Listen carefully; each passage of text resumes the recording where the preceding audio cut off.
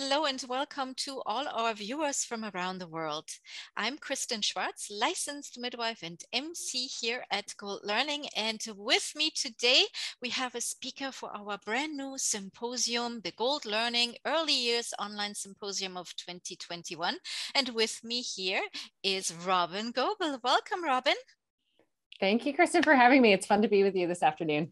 Absolutely fun that you're here. This is a brand new symposium, so we are so excited to offer this to our viewers. And first of all, I want our viewers to know a little bit where you are in the world. We have an international audience, so it's always fun to see where our speakers are located. Yes, I'm outside Grand Rapids, Michigan in the United States. We relocated here about 2 years ago after living in Austin, Texas, but now we're here in the great Midwest. Great Midwest, wonderful. Yeah. So it's getting fall time already for you over there, right? It is starting. Yes, it's lovely. Oh, it's lovely. The trees changing. Wonderful. Yeah. So you have such a wonderful background. You are a speaker and you have your own podcast, you have courses and classes. And so Robyn, tell us a little bit about your background, first of all, and how did you become interested in this particular topic that you will be presenting with us here today? Oh, I would love to, because I'd love everybody to be as excited about it as I am. I've always been, people ask, like, how did you get interested in this? I'm like, I'm not sure. I just always have been since I was a teenager, just really curious about what behavior really is, where it's coming from, and why do some kids really, really struggle? And then what can we as the grownups do to help them? So, and as I moved through my undergraduate work and my graduate degree, and then moved into clinical practice as a therapist, just always have wanted to work with kids with the behaviors that are confusing and stressing the grownups out the most. Mm-hmm. And realizing, when I came into the field 15 years ago, we were really at the beginning of kind of shifting our understanding of what behavior is. And how do we support kids so that their behaviors ultimately, when it comes right down to it, grownups want to help kids have behaviors that are stressing the grownups out less. And understanding what that really is, like where behavior even coming from. And it's been fun to be in the field during a time where we're getting more information about that. Like even what I learned in graduate school versus what we understand now about behavior and the brain and the autonomic nervous system, and how these components, connection and attachment, are underneath the behavior that we end up seeing that kids are displaying. And so I've just gotten, really passionate about not only understanding the neuroscience that's underneath behavior, but then how do I help parents, educators, like the people out there on the front line, really working with kids? How do I help them understand that so that it becomes practical in a way that they can take what they understand about the science and then take what they know about that child and then support the child so that the child can feel the best that they can feel. And that's typically when we get the behavior that we're looking for. Absolutely. Oh, Robyn, I can hear it in your voice. You are so passionate about the topic. Yes. I can see that as well. And you're absolutely right. There has been so much research that becomes available just in a few years. I mean, we've come a long way from decades ago when we thought like little kids, toddlers, babies, they don't know, people don't remember their babyhood or toddlerhood. Right. So what happens there, that can be, they don't notice trauma as long as they're being fed and diapered and kept alive. Right. And then, the formative years come later. Now we know that trauma occurs already in the womb. And so the early years are so important, right? Yes, so important. And even if we just go outside, even the word trauma, right? That earliest experiences, and that there's a lot that we can do as caregivers, as adults, to help our children develop, and they're laying the foundation for their autonomic nervous system. There's a lot we can do again in those earliest years, in the womb, in the first 2 months of life even. Yeah, absolutely. Yes. Yeah. And it's also so important for the parents, of course, you know, they for them to know how they can help their children, but also care providers, professionals who Yes. are Yes. helping parents, you know, and if it's lactation consultant, midwives, nurses, Yes. you know, therapists, anybody who is helping or working with families in that young age group, for them, it is Yes. very beneficial to know what is really going on, right? What is that Right. behavior? What is behavior to begin with, right? Right. Right. What behaviors begin with? What I have found is that if we spend a lot of time understanding kids' behaviors, ultimately that helps us understand adult behavior as well. So yes, when I'm a professional supporting a family or a caregiver, for me to have both pieces, like helping understand like what their child's behavior really is, so then I can support the family. But sometimes working with families is really hard too. Mhm, mhm. And sometimes adults have behaviors that are perplexing to Yeah. us. And so I have found this like just beautiful kind of way in to even reframing and coming towards adults with such a deeper compassionate lens about their behavior too. Mm, yeah.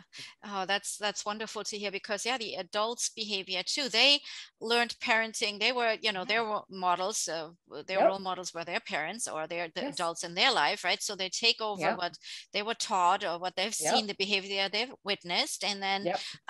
you know, how often do we have that? Even us as adults, I can relate to it. That we say, "Oh, I don't want to be like my mother," or "Don't want to do this like my, you know, my aunt so and so."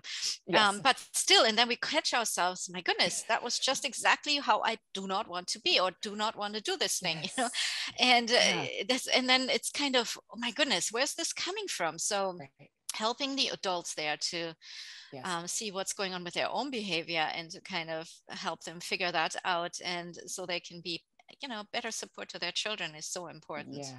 So important. Yeah. Absolutely. Now let's talk a little bit about the presentation here, the a neuroscience-based paradigm shift for Mhm. parenting kids with dysregulated behavior. So tell us about this. I'm so curious about this paradigm shift. That sounds exciting, new, different.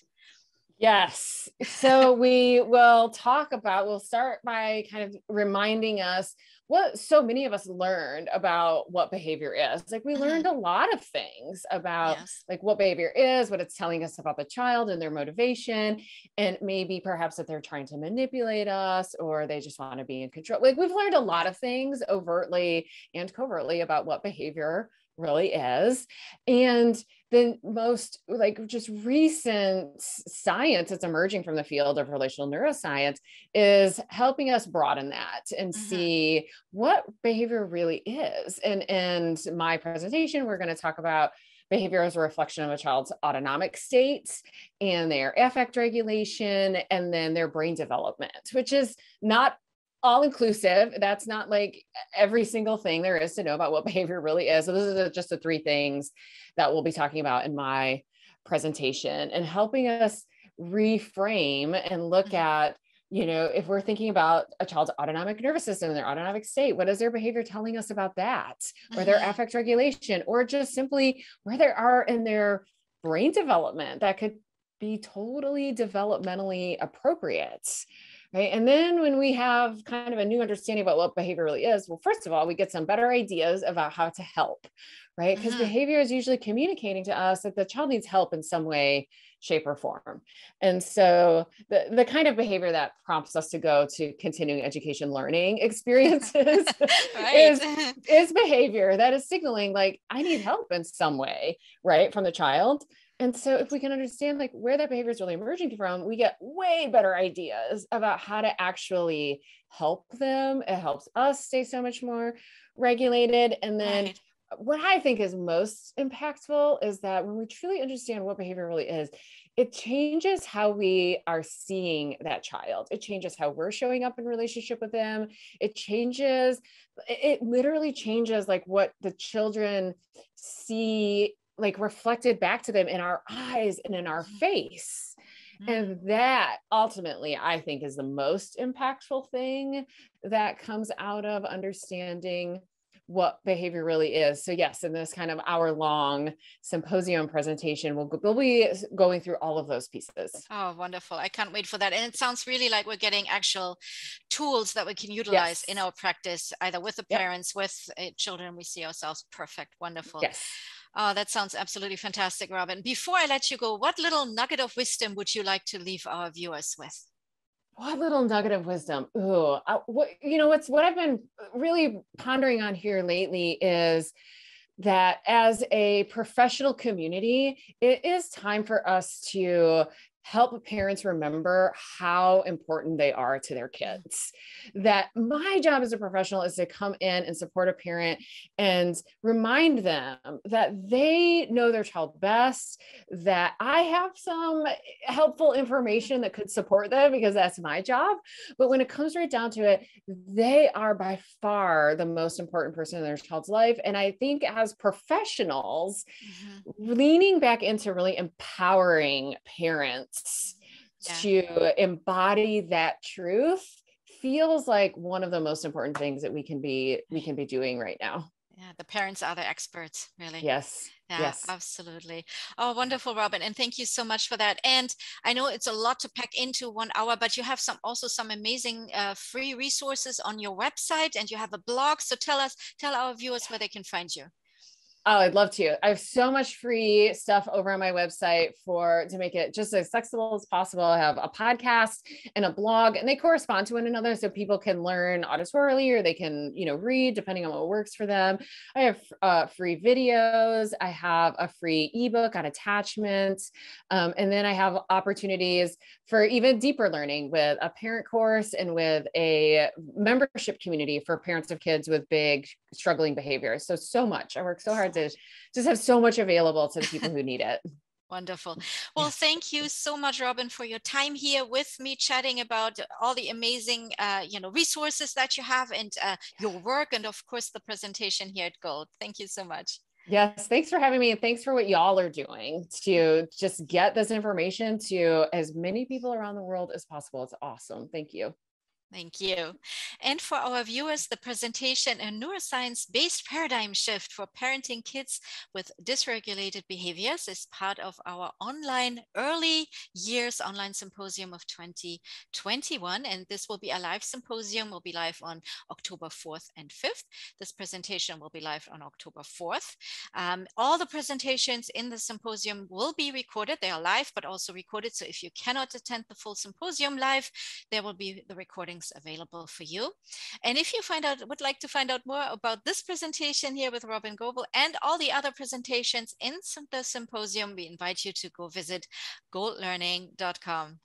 Thank you everyone for watching, and hope to see you at the symposium. Bye-bye.